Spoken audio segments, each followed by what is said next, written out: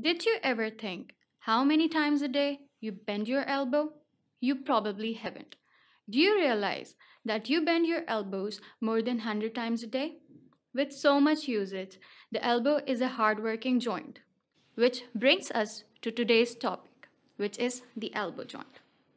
This joint is made up of three bones: the humerus, ulna, and the radius.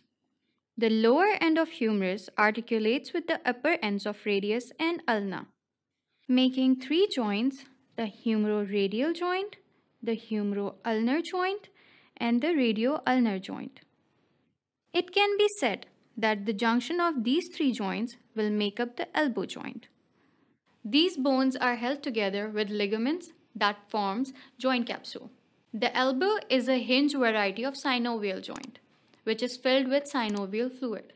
Thanks to these bones, a system of nerves, muscles, tendons are able to bend and straighten out the arm. The elbow joint helps in bending and straightening of the arm to 180 degrees and assists in lifting or moving objects. This complex system, which makes us the elbow joint, also allows us to twist our wrist and make a variety of movements. Did you know there are 23 muscles that are called the flexors and extensor muscles?